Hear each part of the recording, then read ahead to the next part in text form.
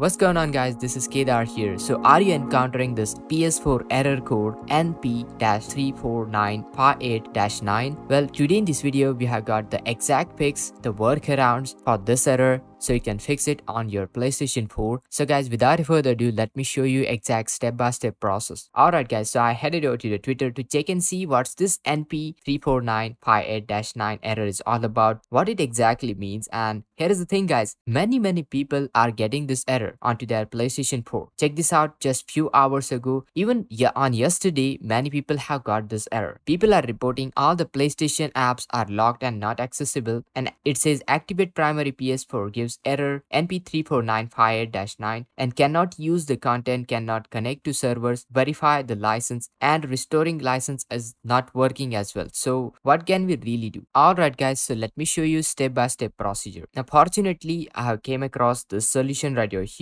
workarounds that might help fixing you this error, so you can check it out all the details. Now workaround first goes like this. You can go and head over to your PlayStation 4 settings menu, and right here into the PS4 settings menu, head over to the network tab, and then you can choose the setup internet connection. Now right over here, we need to choose one important settings. You can choose either your Wi-Fi or LAN, whatever connectivity that you're trying to use depending on your connection type. And then when it will ask you to select IP address settings, you can choose custom, and right under that for DHCP host name, you can select that and click on do not specify. And for the DNS settings, you can choose the manual option. And most importantly guys, you have to change this setting. You can set the primary DNS to 1.1.1.1, and also you choose the secondary DNS. You just type in 1.0.0.1. If you are in a different region, you can choose appropriate DNS servers for your location. But I think guys, DNS 1.1.1.1 should work flawlessly, so try that first as a primary DNS. Workaround is also suggested right here into the Reddit post. This fellow is getting the same exact error just 4 days ago,